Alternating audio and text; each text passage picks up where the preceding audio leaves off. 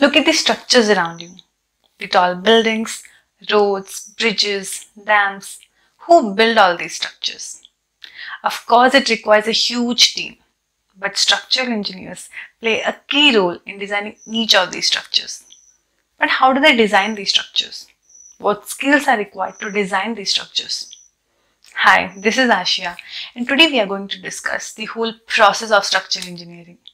What skills are required, and of course, the top softwares that you should consider learning if you want to be a structural engineer. Let's take an example that there is a client who wants to build a house. So he will be having certain requirements and expectation in his mind about the house. So with these requirements, he will approach an architect who will create an architectural plan for his client, which will include all his expectations and requirements. Once it is done, the architect and the client can finalize the drawing and structural designing can be started. A structural designing has to be done by structural engineer. It starts with creating structural framing drawing. In a structural framing drawing, the size and the position of each of the elements of the building is clearly defined. With the help of structural framing drawing, modeling of the building in any design software can be done.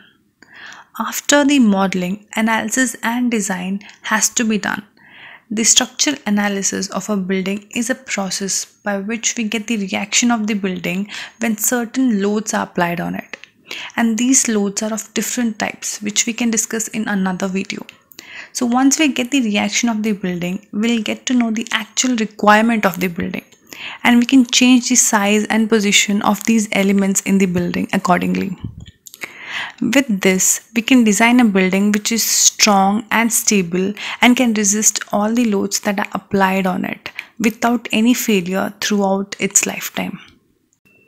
Once analysis and design is complete, we can move on for detailing.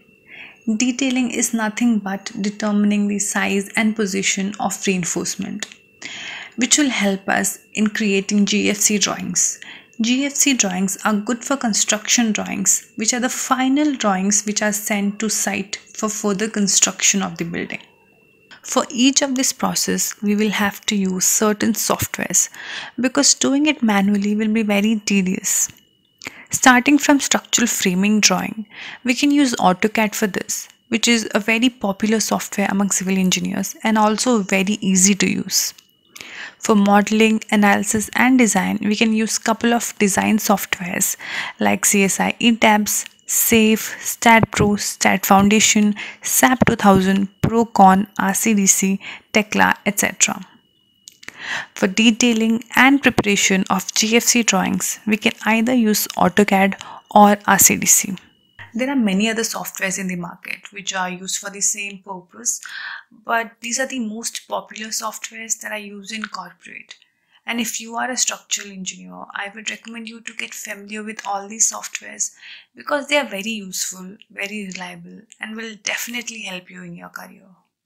So that's all for today. And thank you so much for watching the video till now. If you have any queries, please ask us in the comment section.